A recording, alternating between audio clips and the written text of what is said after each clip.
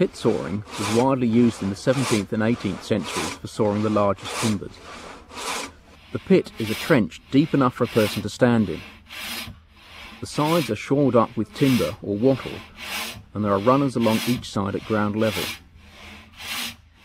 The log is suspended over the pit on rollers. The ends of the rollers are shaped into an octagon. This makes them more stable, although they can still be rolled along the runners.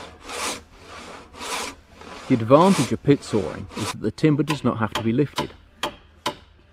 Even the largest timbers can be manhandled over a pit at ground level. The main drawback is the pit had to be used a lot to justify the digging. This means that logs had to be dragged to the pit from a long distance. As with double trestle sawing, the top dog lifts and steers the saw, while the underdog does most of the work to advance the cut on the downstroke. So it's not surprising that the underdog has a shorter life expectancy than the top dog.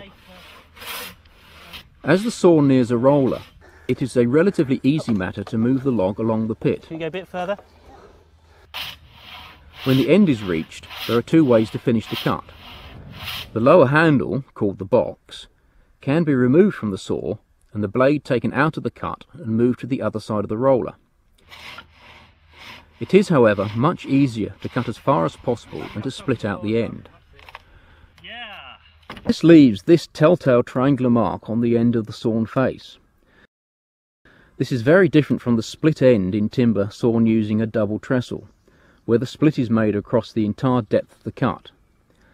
So the perpendicular saw marks angling down to this small triangle at the end of the cut are the fingerprint of pit sawn timber.